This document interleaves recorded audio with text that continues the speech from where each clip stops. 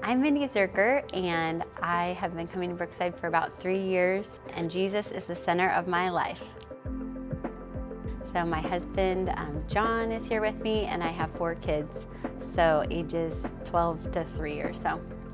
We were attending a different church kind of nearby, and it was funny because we were at Brookside, I think about 4 or 5 days a week, and we started noticing just a lot of overlap with families and just really loved the ministries that Brookside was opening its doors to. And so we decided to check it out for services and just Jesus-centered everything. That is something that my husband and I really love, just because we are always praying that Jesus will be the center of our lives, of our family, of our church and community and work. And so that's something that we've really gotten on board, just thinking of Jesus, not just as our most important priority, but making him the center of everything, being everything to us. So one way that I feel like it's been just intentional, instead of putting myself in the center, just to put Jesus in the center by serving at church and just serving those around me. So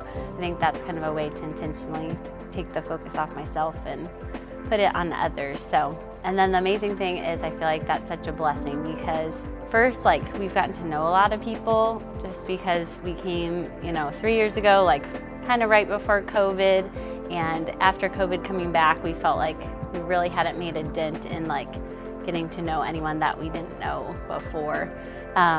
So that's been a really good way.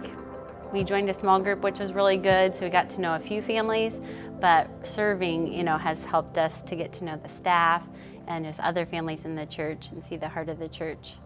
So that's been a huge blessing. And then also just serving alongside my kids.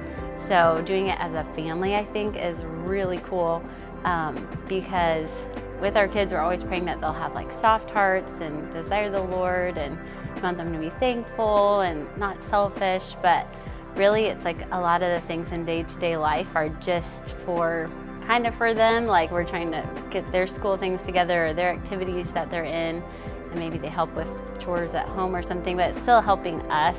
And so I feel like getting them involved in serving others at church just kind of opens their eyes to the joy of blessing others and encouraging others. And so it's really neat to see. I would encourage someone who's considering serving just to really pray about it first and ask God, what do you want me to do? And I think he can be really clear sometimes in answering that. And then also just to take that answer and then jump in and not be afraid to do something new or out of the box.